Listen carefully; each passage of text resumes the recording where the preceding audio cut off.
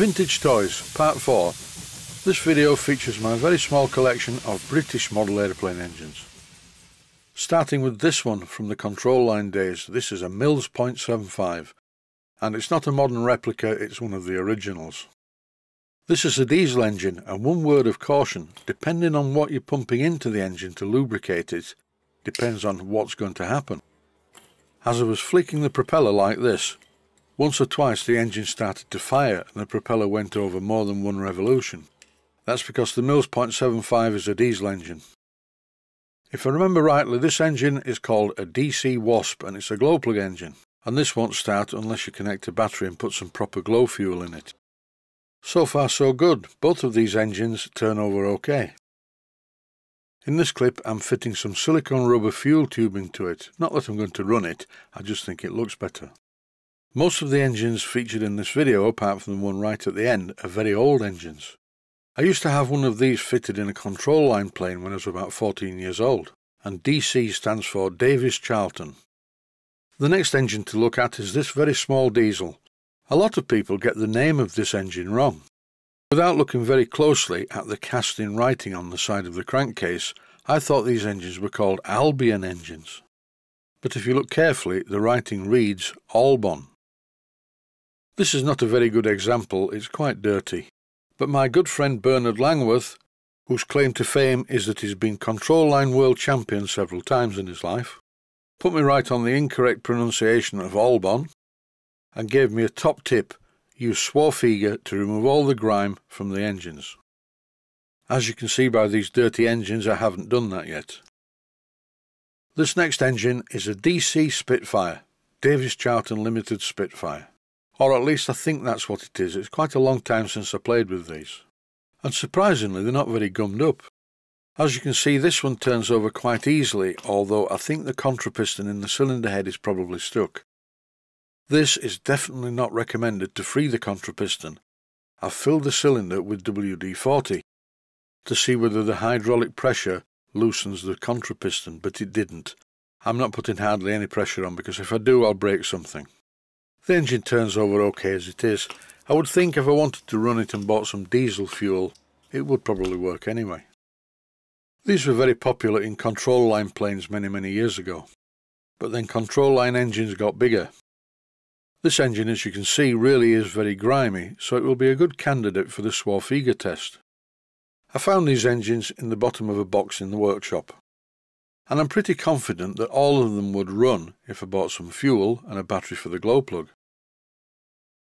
In this box are a couple of interesting engines. This one is an ED Baby, made by a company called Electronic Developments. I presume they must have also made electronic devices. This engine is quite collectible and it's in much better condition because it's been in a box. I don't know how old these are. I haven't had them for long. I don't know where they came from, but I acquired them about 5 years ago. When I look at engines of this size and type, it takes me back to a time when I used to play about with them. I was a member of Dewsbury Model Aero Club, and at that time it was a control line club, because radio control was in its infancy, was very expensive, and I certainly couldn't afford to buy it. I'd never done much with free flight, but one year I won the club raffle. A small tissue paper covered airplane with an engine like this stuck in the front. So I bought some fuel, took it up to the local park, filled up the very small tank, started the engine and launched the plane, which flew away very quickly and I never saw it again. I didn't do much with free flight after that. This is a bigger ED engine, it's called an EDB. These were very popular. And this one is not in quite as good condition as the smaller one. It's a bit gummed up, but with some WD-40 in the exhaust port and some WD-40 in the carburettor, it's soon freed off. I quite like these old engines. There's something good about them. I can't really put my finger on what it is, but there's something good about them. This one has an instruction leaflet, and it's really good to see an exploded view of the engine. I don't know whether it's my imagination, but I don't seem to see exploded views on instruction leaflets anymore. Which is a pity because just at first glance you can see exactly what you have and how it works. This EDB also came with a piece of paper that shows the initial settings for running it. That's a nice touch. I'm saving the best till last. This is a laser engine and it's not really a vintage toy. It's a few years old, it's not quite the same as the current model, and it's certainly nothing like the original ones where the glow plug pointed towards the propeller and removing the glow clip once the engine had started was quite hazardous. This engine is much bigger than the small ones, and even the small ones can do a lot of damage if you get your finger in the propeller. I used to fly control line planes usually on a Sunday morning, and an old man in a suit on his way back from church used to watch my friend and I playing with a control line plane.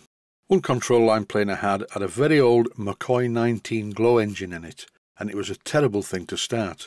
I got into the habit of going flick, flick, flick, flick on the propeller, then adjusting the needle valve, but it refused to start.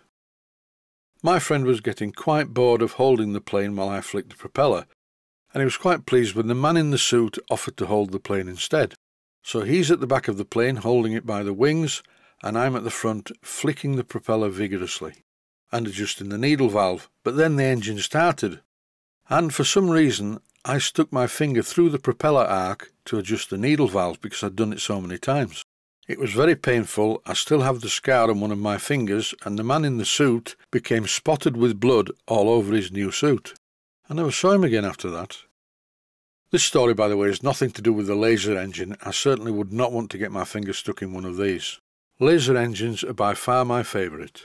This is a Laser 80. I used to have a few and sold them all to a friend of mine. I think I'll have a look online and see if they're still selling them. The good thing about lasers when you buy them new, you get your initials stamped on the crankcase, which is a nice touch. And that concludes this video about British model aeroplane engines. Stay healthy, thanks for watching, and I hope you found it useful. Please take the time to visit my Mainsteam Models website and click on the section of the website that says Video Playlists. And by doing that, you can find other videos that you may like to watch. And by using the playlists, you can actually watch the videos back to back.